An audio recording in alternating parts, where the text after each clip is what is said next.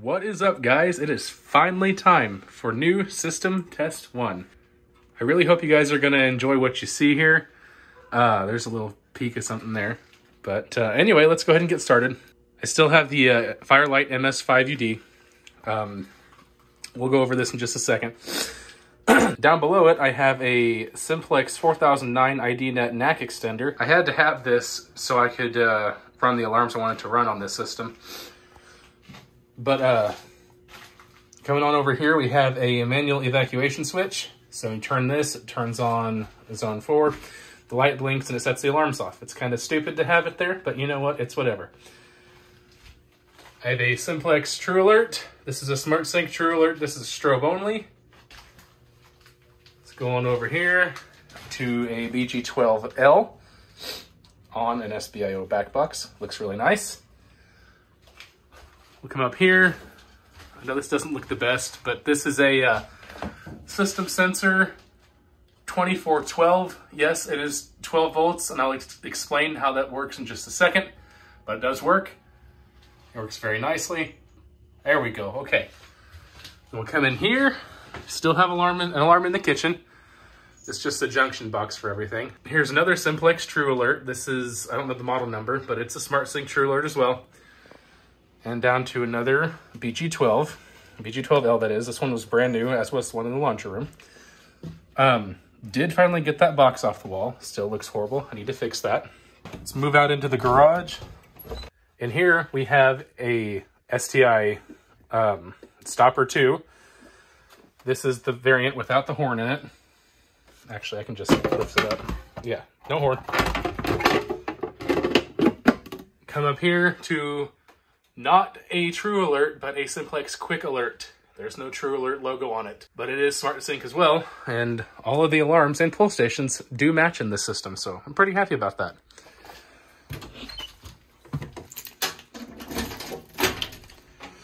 Okay, as you can see, the banner is still the same. Fire Lite Alarms MS5UD system, all normal. I don't know how to get this thing out of the screen. Oh, I guess I just kind of got it off, but there's something in the screen. Anyway, I'm using FPL, if you can't tell, which is super nice. This is how the smoke detector works. I had somebody tell me that wouldn't work with my 2412 because it would mess with the supervisory on it, or the system supervision at least. But no, it works great. I did get new batteries for it just about a month ago almost. So that's nice. The old batteries were about 5 years old, so it was time to replace those.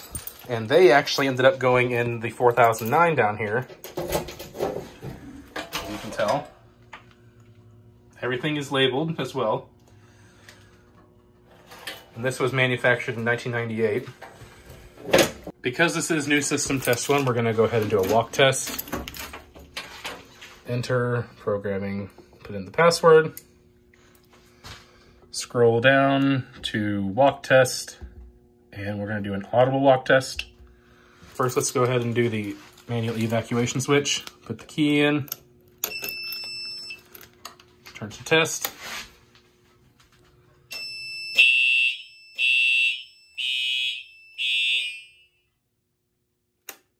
Turn this off. Go to the next device. This one already has a key in it, so we'll go ahead and pull it.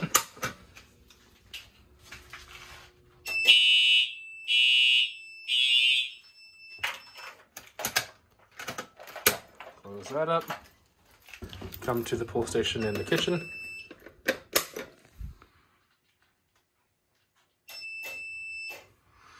Okay, those only flashed because the pull stations are on the same zone as one another. And then we'll do this one. All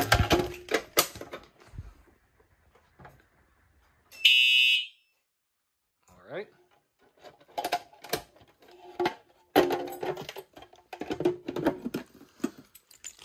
And then let me find a tool to test the smoke detector with. All right, I'm back. System is still in walk test. Just gonna use a piece of FPL here to activate the smoke detector. Here we go.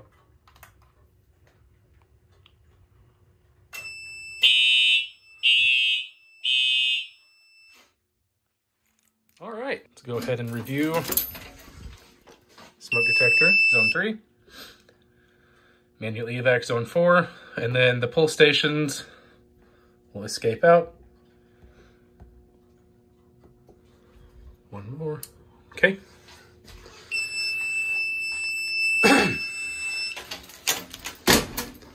And then we'll go ahead and pull, I guess we'll pull this pull station because it's a new location. So, in 3, 2, 1.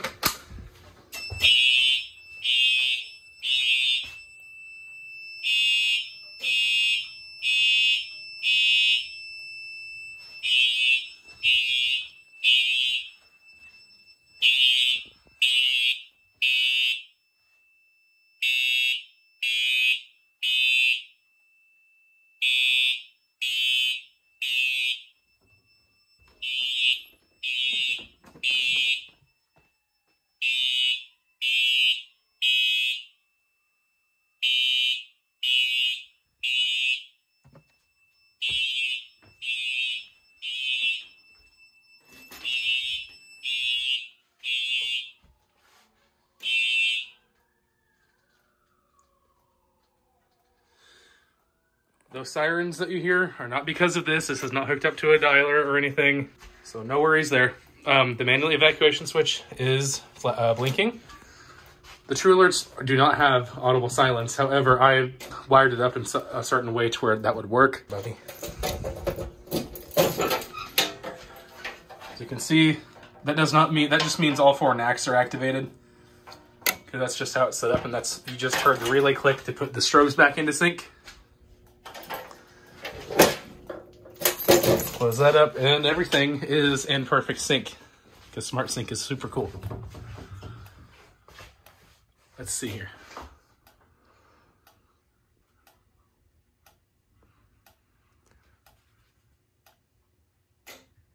Yep. One in the garage is still flashing too. You can probably just barely see it.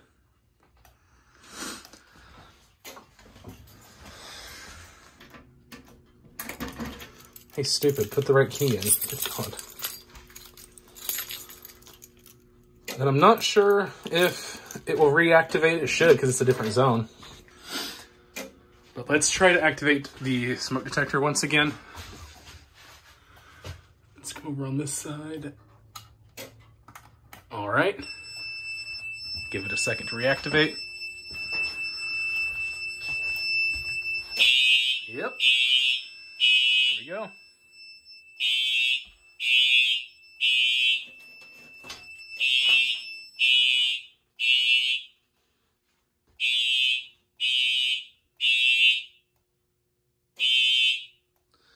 All right.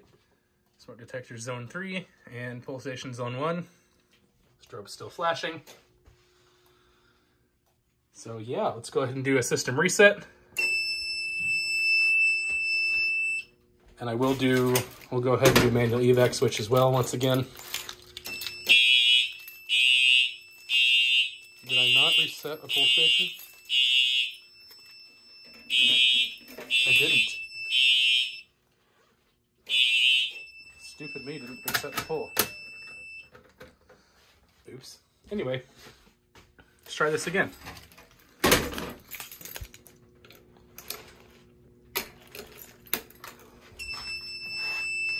This one does take a few seconds.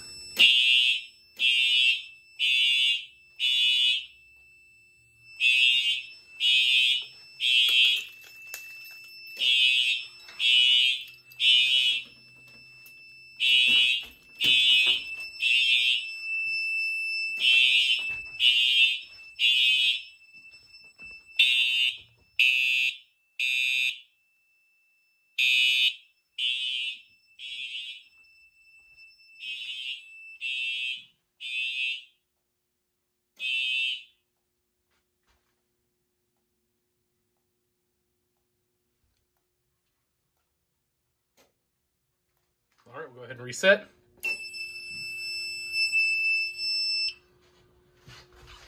Everything is back to normal. Alarms are no longer flashing. Everything is reset. We'll go ahead over here, close up the panel, and then we will end the system test. All All right, guys, so that's going to be the end of new system test 1. I hope you enjoyed. And as always, thank you for watching.